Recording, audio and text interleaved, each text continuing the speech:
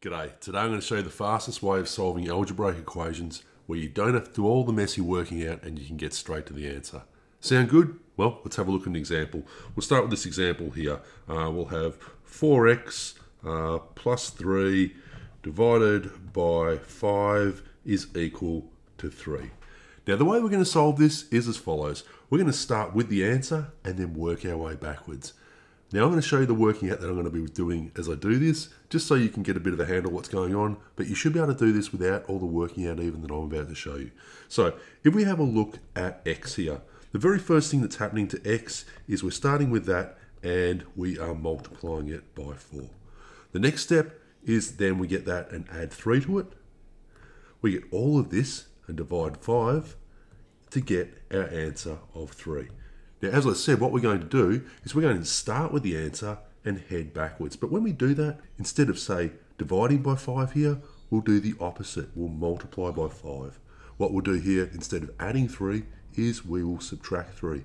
Instead of multiplying by 4, we will divide the 4. That is to say, we're doing the opposite operation each time. So let's do that and let's get our answer. So first off, we have 3 multiplied by 5. 3 multiplied by 5 is 15.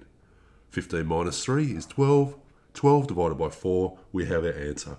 X is equal to 3. There you go. That's how you go through and do this. And as you could see, you could do this without even writing all this down. You could start just with the equation up here, go 3 multiplied by 5 minus 3 divided by 4 and get your answer. So if you like this trick, do us a solid. Hit the like button and subscribe. And while you're at it, leave a comment and say good day.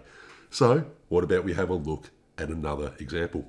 So here we go. We have 3x squared. To that we're going to add 2 and divide all of that by 11, where the answer is going to be 7. So what's the value of x here? So we work this out the same way. We could start up here and just go 7 multiplied by 11 and work our way backwards, but I'm going to show you all my working out that I'm thinking of. So let's have a look what's happening to x. The very first thing that happens to x here is it's being squared. So we have x and it's being squared. Then we are being multiplied by 3. So multiplied by 3. Then we have plus 2. So plus 2. All of this is being divided by 11. Divided by 11 is equal to 7. So once again, we're going to work backwards.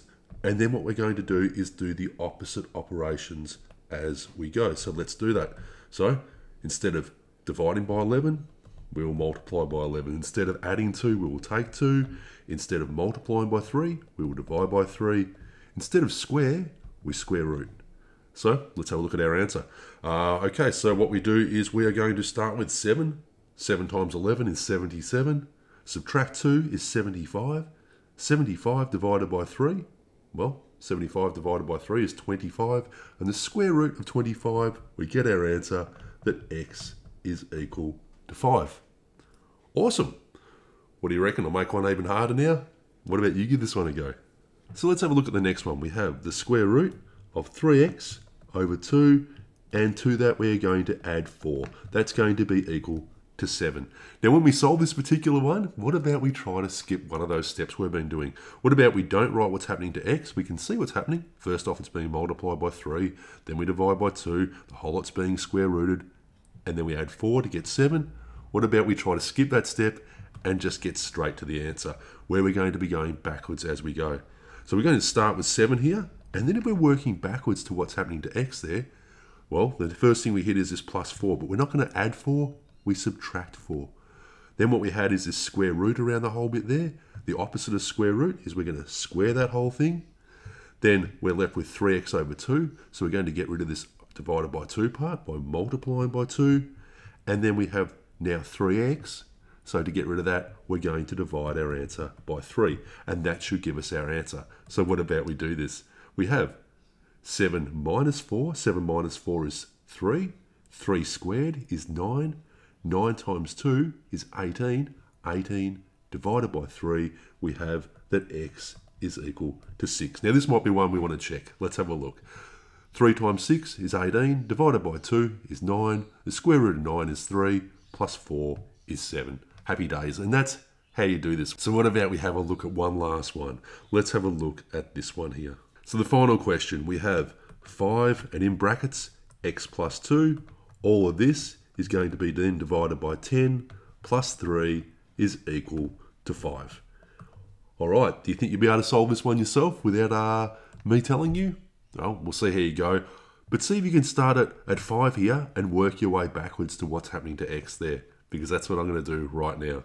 So if we were to look at the answer, which is 5, and we work the opposite to what's happening to x here, the very last thing we do in this equation is we have this plus 3. So we're going to subtract 3. And that's going to leave us with 5x plus 2 over 10.